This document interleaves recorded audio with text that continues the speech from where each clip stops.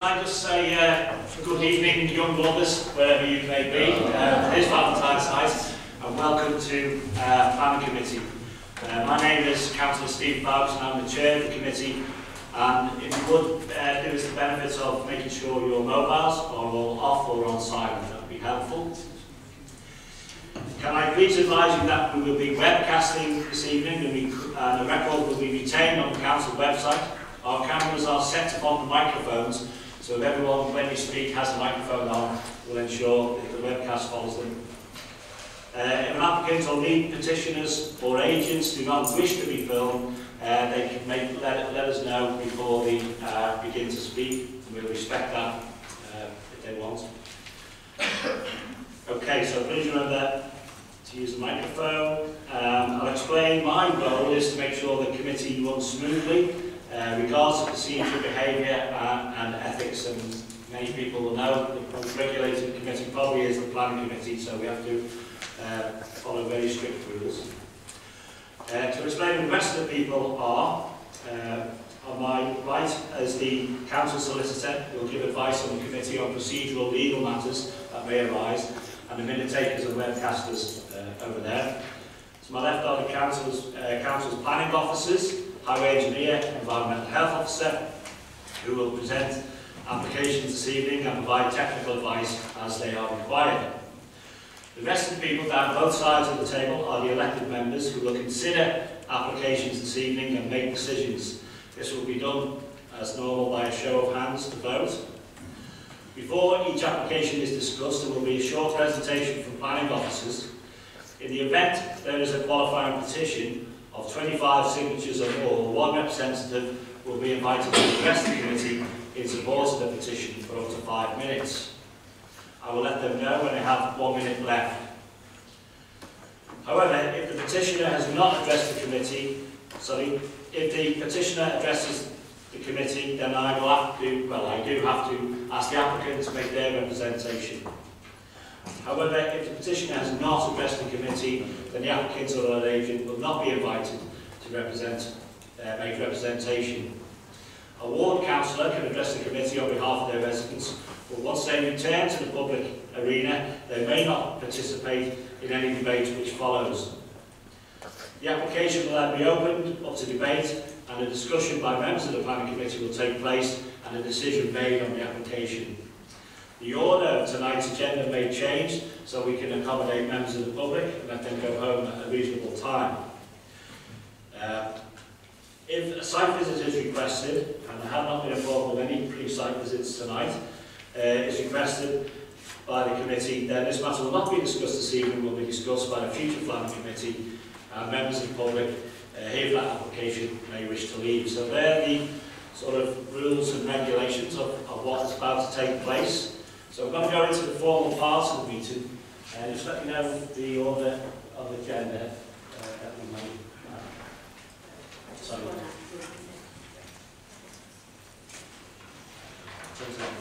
Okay, the first thing for committee to agree, the accuracy of the minutes. Sorry, before I start, I must say, David Elderson, who obviously is the Conservative spokesperson, isn't here tonight. I believe he's quite poorly or he's had hospital treatment. I'm sure we all send our best wishes to David for a rapid recovery. And of course, Councillor Wallasey has a substitute in Julie McManus tonight, and we all know Ron suffered the tragedy of losing his partner recently, so we send our condolences surely to him and his family. So can we agree the accuracy of the minutes on the 19th of January? Are they agreed? Agreed. Okay. I'll sign those. We then move on to declarations of interest. Are there any declarations of interest? Okay. Just a change in yeah. Just to remind people, if they turn, and I did spot this myself, so I'll take credit for it. Item 9 still has Councillor Pat Cleary down as the capital portfolio for economy. Going good old days, Pat. And it's actually, as I understand, it would be Councillor George Davies. George, do you need to declare an interest, or is your advice yes or no? Okay, you'll have to make that decision, okay? So that is the only issue on members of it. Not having requests for site visits, are there any? No? Okay, so there are no site visits, so the full agenda will be discussed tonight, and it will be done in this order.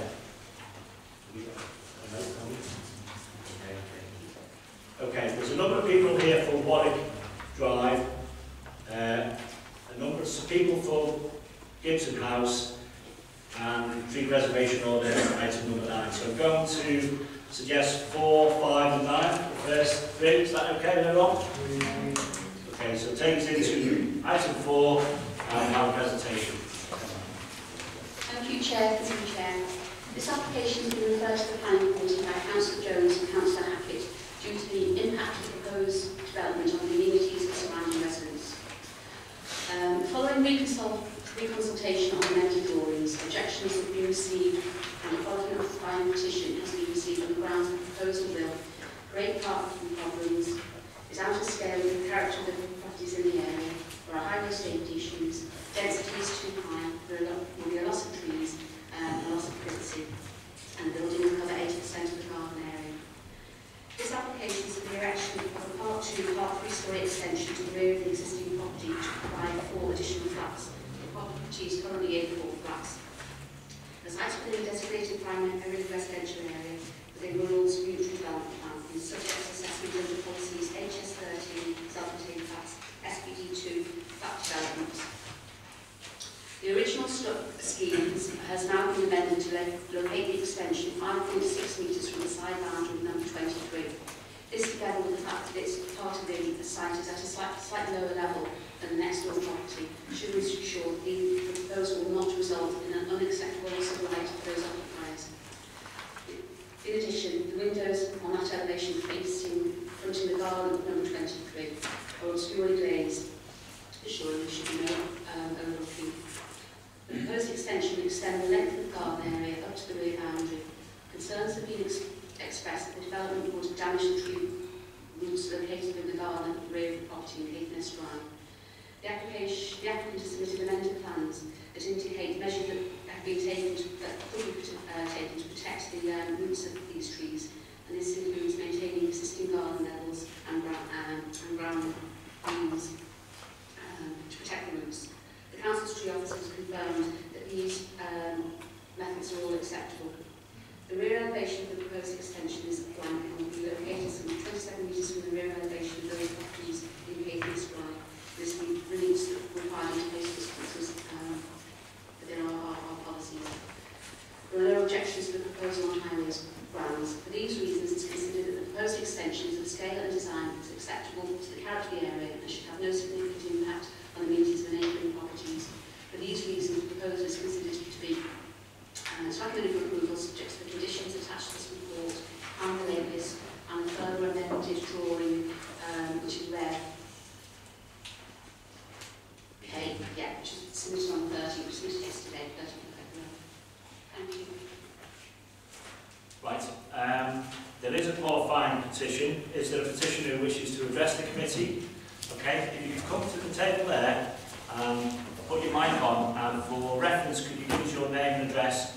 You'll have up to 5 minutes to address the committee, and I'll try and give you an information then at the end. Okay? It's been... It should go red when you're live. Oh, it will go red with its own colour. No, press the button. Press the button. Press the button. Indicator. There you go. You're on. Okay, so name, address, and then 5. Okay, right, my name is Mr. Fanner, and I am speaking on behalf of the 64 signatories opposing this application, for which there was no consultation with local residents by developers. Only 4 households were notified. 25 Warwick Drive was built as a house, and although it is now a conversion, it sits in the urban landscape as a house.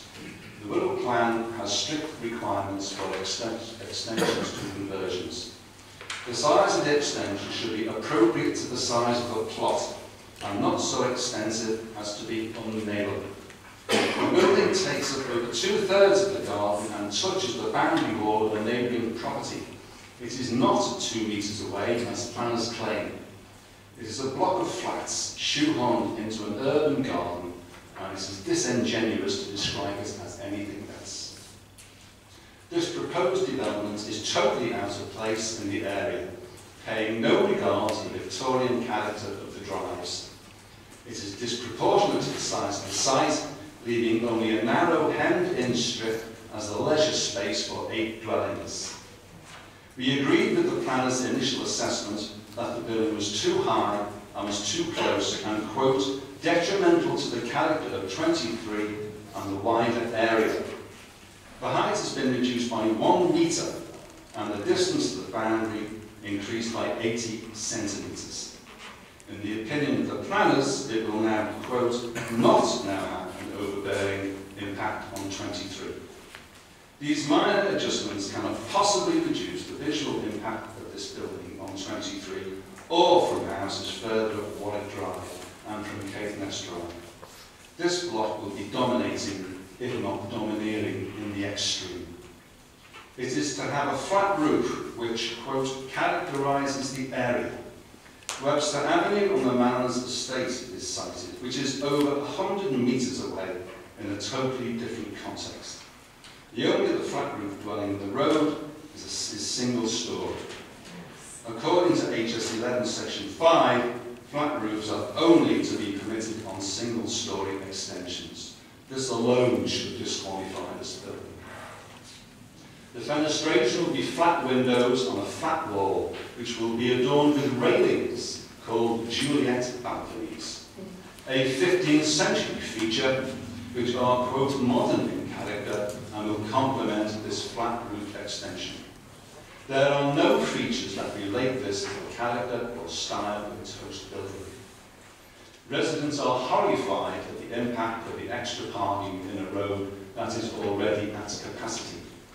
There will be 4 parking spaces, but there are 8 dwellings in total on this site, and multiple car ownership per dwelling is now common. Visitors will have to park somewhere, and that can only be in Manor Lane, which will impede service and emergency vehicles. We looked at possible nearby precedents. There were 2 in Caithness Drive, backing onto Lincoln Drive, which were more modest than this proposal. The first was for a 2-storey dwelling to the rear, and another for the conversion of a garage to create a loft.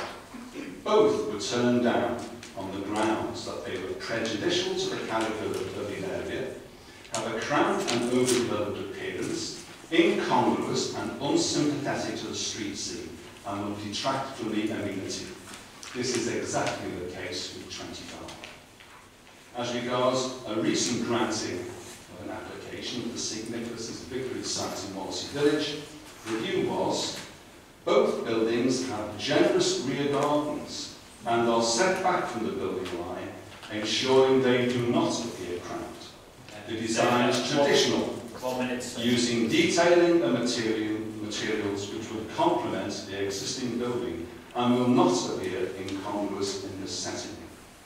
None of these criteria have been applied here. There are also strict safeguards in this development with respect to trees. Having discussed the similar situation at 25 with the Planning Department, we note that should the application be approved, the development will be carried out in accordance with Revision J. This, together with the construction exclusion zone around the root protection area of the tree in 20 Caithness Drive, would safeguard the health and stability of the trees in the adjoining properties. In the original submission, the existence of trees was even denied. We therefore wish that the Planning Committee consider this opportunistic, alien and unneighbourly garden-grabbing ambitions of an absentee landlord against the distinct character of an area and the quality of life of long-term residents. Okay, thank you. Okay, a petitioner has spoken, so I now give the right to the applicant or their agent to address the committee. If the applicant or agent present wishes to take up that right. Going once? No? Okay. I can now call Ward Councillor. If the Ward Councillor wishes to speak, Councillor Pat Cleary. Yeah, you have a councillors have a limited time apparently. They're the rules, I'm afraid. Thank you, Chair. I won't be too long. I'll just try and cover some of the points that weren't addressed. A number of issues that I met. First one is parking. As we saw when we came to visit the site on Tuesday with the minibus, it could not, if you remember, turn around in the narrow laneway, and as a result had to go straight onto the promenade to turn around and get back up onto a section of the promenade roadway that states no vehicular access. It was said at the meeting that the angles in terms of vehicle access had been calculated, but obviously not for the minibus or any reasonable size vehicle. For instance, the width of the lane, which is, and it's been measured, is 5.5 metres, and the minimum recommendation, I believe, is 6. So vehicle access will be extremely tight, contrary to policy HS4. I think the type parking is like a supermarket, if you like, where you're between two cars and it's impossible to swing out in one movement and you have to do some towing and throwing. And of course there is no pavement. This thoroughfare is well used, anyone who's been along there, by kids, cyclists, joggers, etc. on the way to the prom. It was never made for cars and vehicles of all sizes, and particularly in the summer months it will be congested with all these vehicles, and it's a recipe for accidents that happen. When I asked Street Scene wants to put litter bins in this road in Mallow Lane, I was told it's too narrow to put them there. So it's too narrow for litter bins. Sure, it's too narrow for vehicles of this size. On another point of a Chair, it also sets, does it not, precedent for other property developers to gobble up the gardens in this area and beyond. It is particularly unusual when we heard from Mr. Fenner about a previous planning application that was turned down in gardens in adjacent roads in Cllr Drive, which has changed over the years. The Cllr Drive one, they said at the time that the general character of the area and the street scene, due to the inadequate plot size, that's one of the reasons that it was turned down, that would result in developments having a cramped and overdeveloped, should I say, appearance contrary to HS4. Surely the same reason applies to this application and the sufficient reason to refuse it. It will change also the character of the area. As I said, it's the only building proposed to be built along here in a garden, and surely that's all contrary to HS4.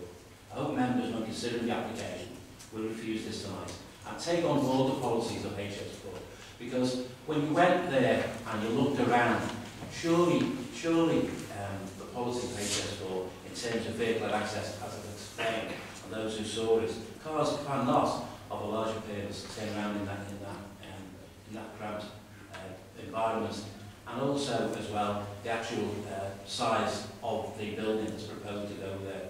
It is cramped and inadequate due to the plot size. Thank you, Chair. Thank you, Pat. Thank you. Okay, before I sort of open up to members, there's a few salient points that maybe the officers want to reply for. Are we in contradiction with HS4?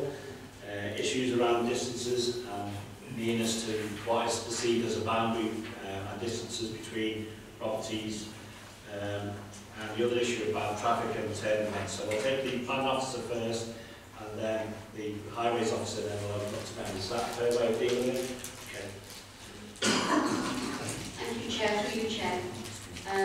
The application extension does come forward with regard to the end of the boundary wall for this site, and I understand we had a discussion when we were on our site visit. There was originally, and it doesn't look like it's still there, a small alleyway, and the boundary of the rear garden at Caithness is a little way away, but the application does come full length of the garden and does finish at the end of the boundary wall here. In relation to previous extensions that were refused, I can't comment on those because I don't know anything about them, but each application has to be assessed on its own merits and in line with current planning policy guidance, which the officer considers this has been.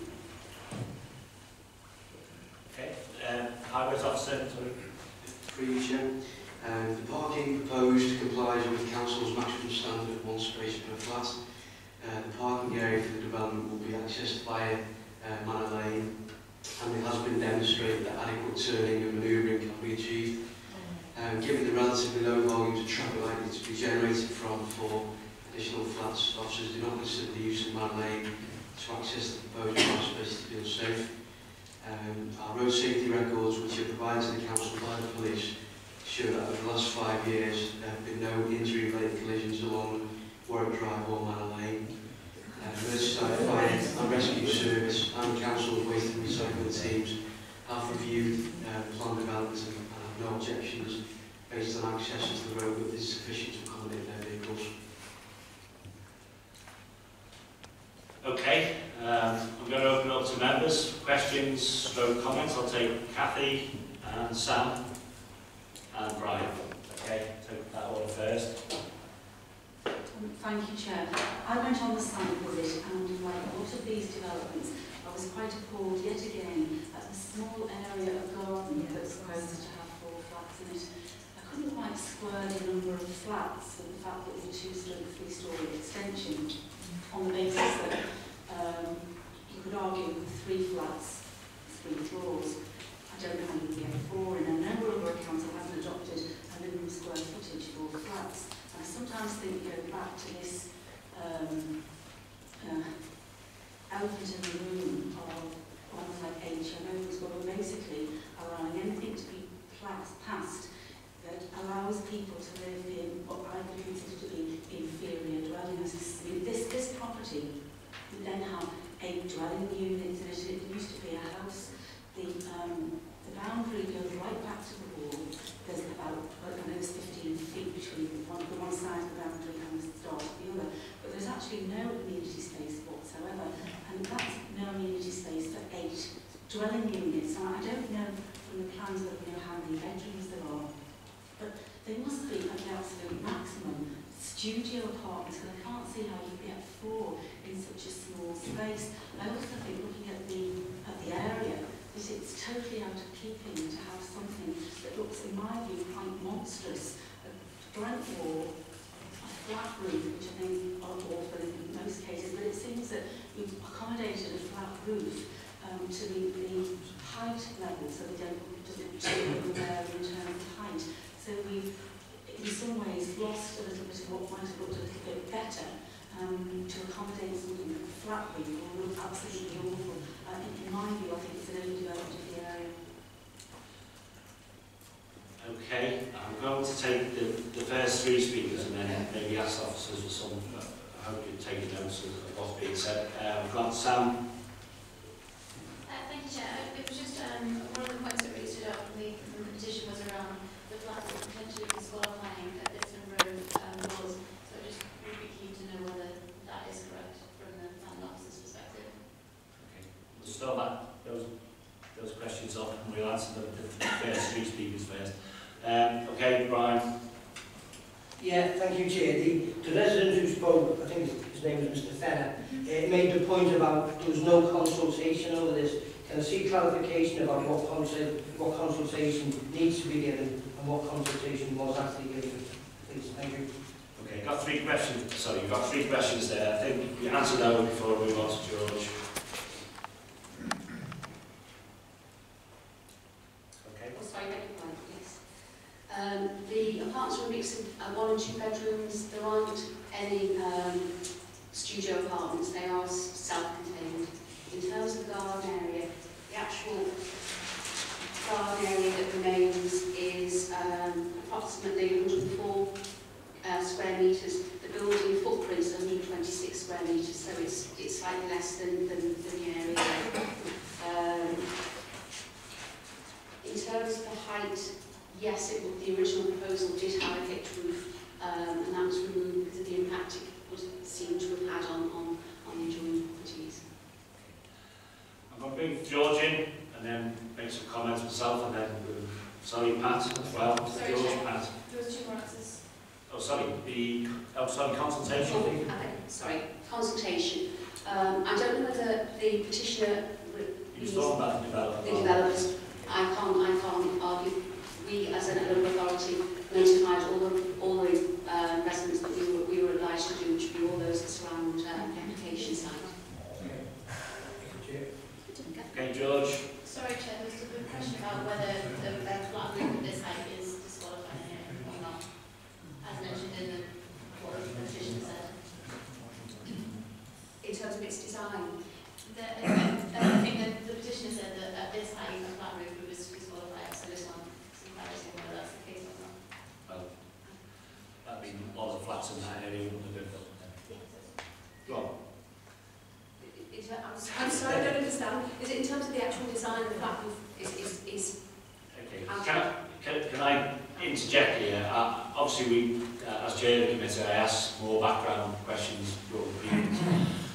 The pitch roof was removed at the request of the planners because of the overbearing nature on the repair. So, in fact, the applicant has obliged by replacing that with a flat roof because of the impact issues. So, there are lots of flats with flat roofs of 3 or 4 stories height, I can name 100 off the top of my head. So, I don't think it's a relevant material issue, is the way we talk about those things.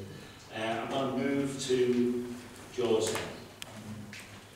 Yeah, mine is a mixture of things, actually. Having been on site visit yesterday, I wasn't happy coming away from there and thinking of what would be happening on the site.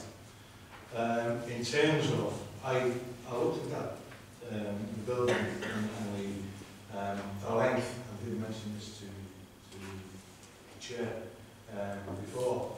The length of the garden now has gone right back to the boundary wall, and therefore, yeah, I understand what you're saying about 104 square metres and to the side, which is the side of number 23. My concern is that this is the start, or could be the start, of this road developing and changing the complete character of it. Because if you let this go through, then you've got, every single one of the houses got the potential to do exactly what you're doing there.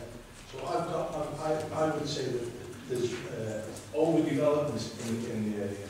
And in some ways, I understand what Cathy was saying, but I don't think it is, I couldn't even go down to 80 over, but nevertheless, put 4 flats in where the others was a moment of time is an understanding. And the other thing is what the gentleman made a very good, strong point about, and that was, and I did have a major concern yesterday about the parking.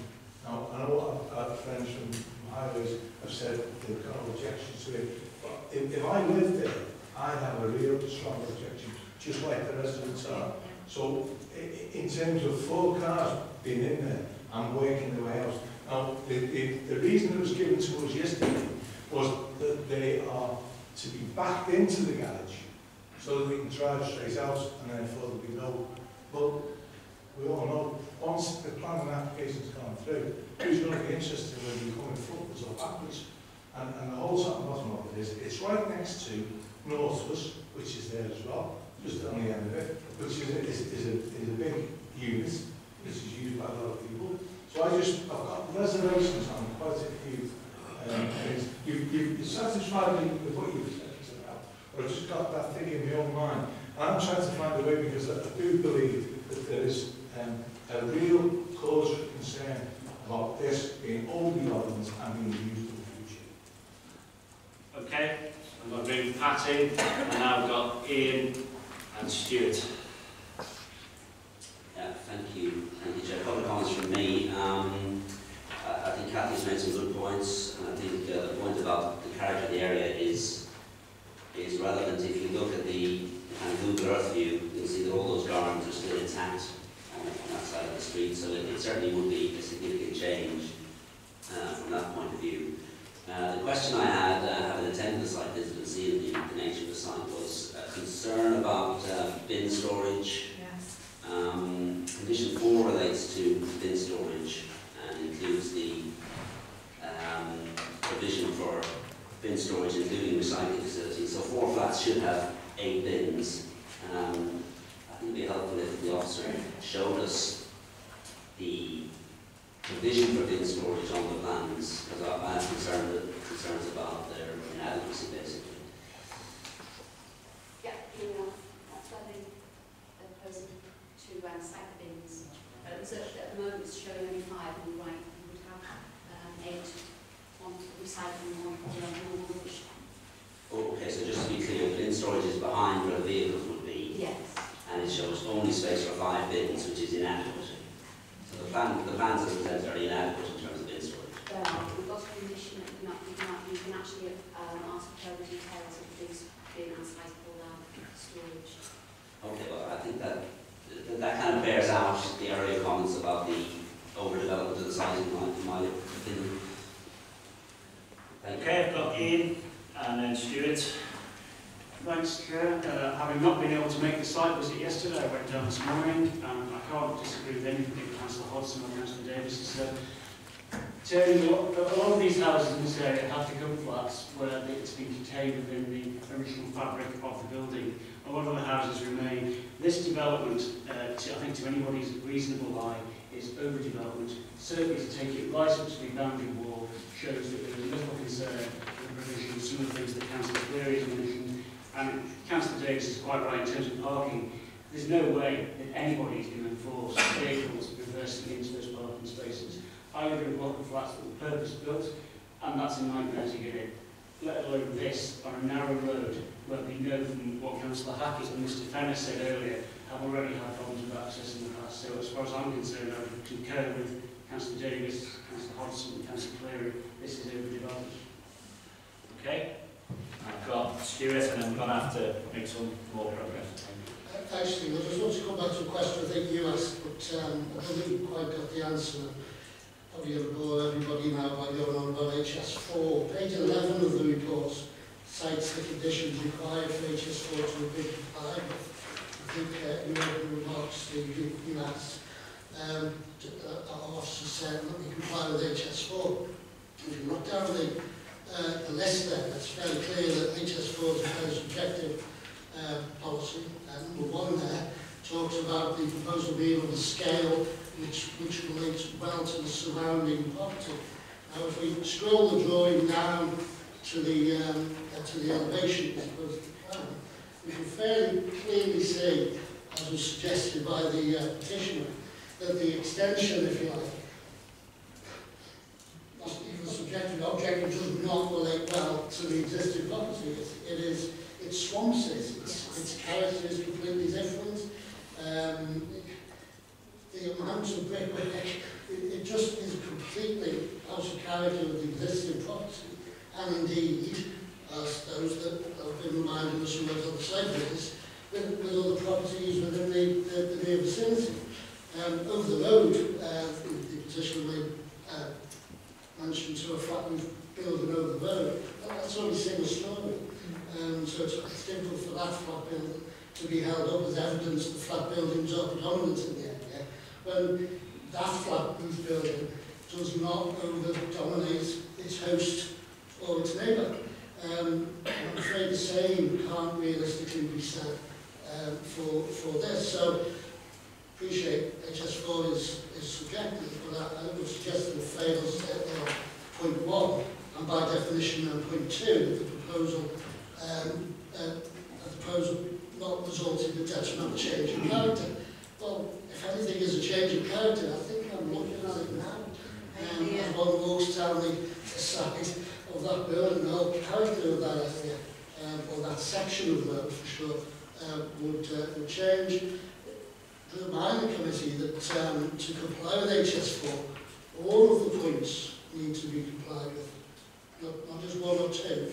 All of the points from 1 through to 7 need to be ticked off as meets that criteria, no problem.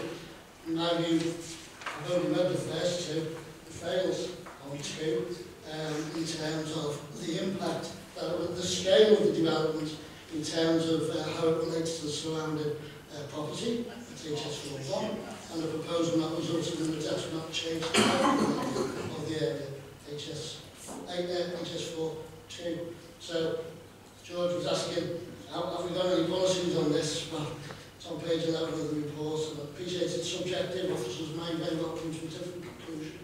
I suspect my conclusion is that it fails on HS scores.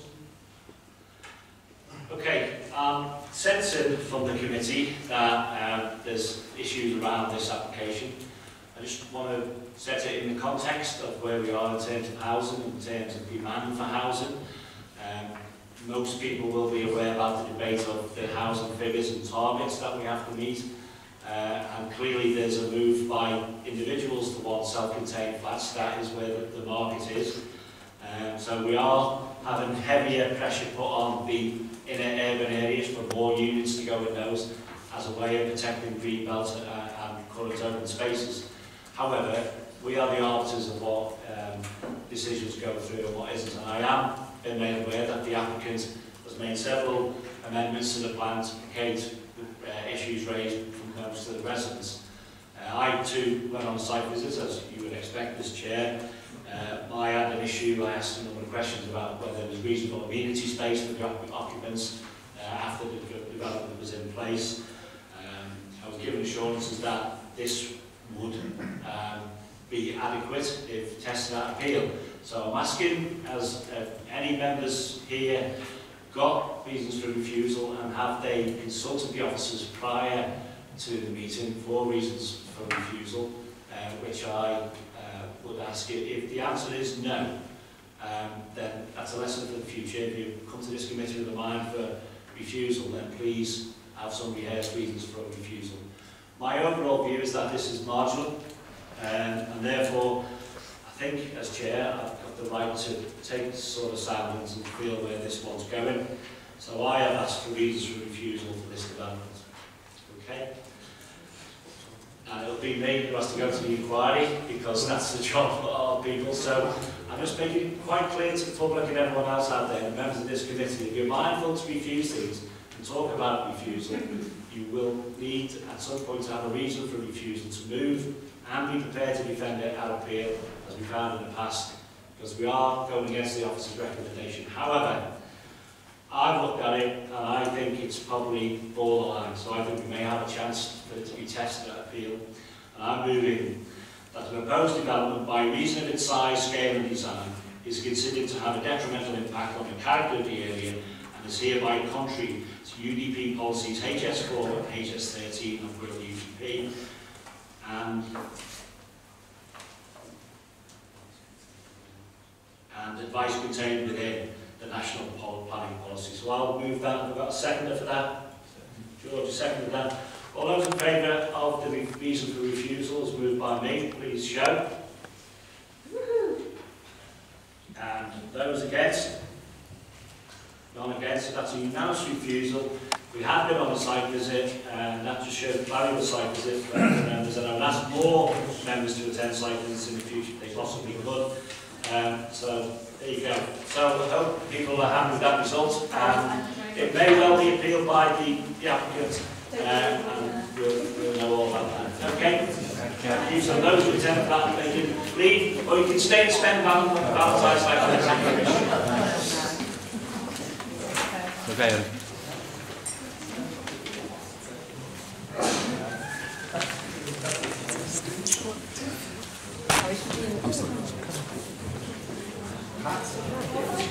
My foot there, you see, got bumped into the... Okay, so moving on to item 5, which is Andrew Gibson House.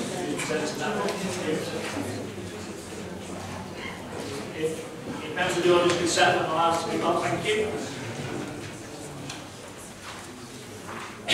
Thank you, Chair. This application is for the conversion of Andrew Gibson House into 34 apartments, together with the conversion of the existing lodgings with dwelling, construction of 3 detached dwellings and 3 new apartment blocks containing 98 apartments, giving a total number of 136 units on the site. Gibson House occupies a prominent position on Seacombe Road and was originally constructed for the widows of retired sailors on Menhouse at sea. The building is currently derelict, but still has a wealth of character and interest, and its conversion and renovation will have a hugely positive impact on the character of the area. To enable the renovation of Gibson House, the applicant proposes to build a large number of units around the building. This includes the development of a defined urban green space, which means the proposal is a departure from the UDP. The Wirral Open Space Assessment Update found there was no shortage of amenity green space for the Wallasey settlement area as a whole. The area of green space that will be monitored is separate from the public ground by a low brick wall. There are no obvious defined entrance or exit points. A single footpath runs across the site. This is overgrown and there are no benches or other features within the site. Grading of the site also makes it generally unsuitable for recreational activities. Non-balance is considered to be of poor quality and limited community value. The applicant has submitted financial evidence to demonstrate that the renovation of Gibson House can only take place due to this enabling development. This has been independently verified on behalf of the council, and the development of the area of green space is therefore considered to be justified. The alterations to the Gibson House itself will be minimal and in keeping with the building, and the new houses to the front are being reduced so that they have limited impact on the setting of Gibson House when viewed from Seacombe Road. The new apartment buildings will be located to the north and east. It is accepted that they will partly sever the relationship between the building and the promenade. However, the new buildings are a good design, following similar large-scale developments which have taken place in the adjacent Mariners Park. Buildings positively address the promenade and Maddock Road, and given that the development will secure the retention and renovation of Gibson House, the scale and design of the proposed apartment buildings are considered acceptable. The proposal will provide 97 parking spaces within the site, and the conditions being attached to enable the council to request a traffic regulation order for Maddock Road to provide general lines of dedicated residence parking should it be required once the development begins to be occupied. In terms of residential amenity, all multiple windows of both the new development and Gibson House itself will comply with the required separation distances and will have adequate armor. One of the apartment buildings, in Block B, has incorporated oriel windows to the south elevation in order to direct views out to the river, ensuring it does not result in overlooking the neighbouring property. It's considered that the proposal will not have an unacceptable adverse impact on the amenities of existing neighbouring properties. Overall, the proposed development secures the retention of a key building, which is considered to be a non-designated heritage asset, together with a significant number of new residential units to help the council to meet its housing target. A number of conditions have been attached, key amongst them being a phasing plan to ensure the renovation of Gibson House is carried out prior to any of the new open market housing being constructed. The application therefore recommends approval subject to these conditions. Okay, there's no qualified petition on this application, so therefore I don't have to ask an objector to speak, and the developer would not have the right to speak. But I do have the right, well, I can ask the ward councillor to speak. Is there a ward councillor present to speak on behalf?